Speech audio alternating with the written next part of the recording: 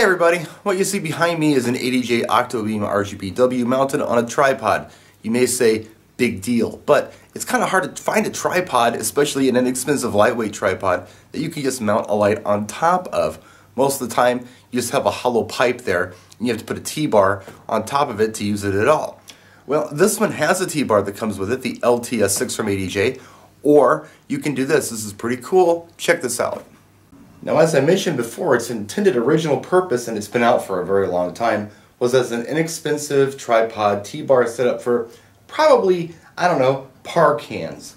So it looks like this. You just take this guy and you put it on top of the tripod, tighten this little nut down, you can bolt lights right to this square tube. If we take this wing nut off the top,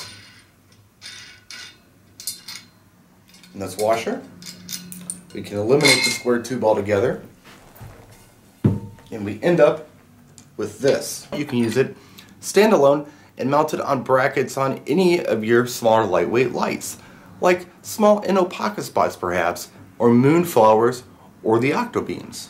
Simply attach that hardware onto whatever yoke you have on whatever light you want to mount, stick it on top, and there you go. It's just that easy.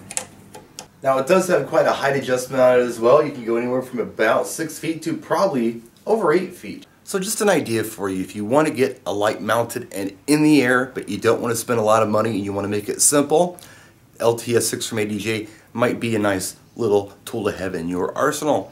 That's it for this time. Stay tuned for more videos, practice, and enjoy.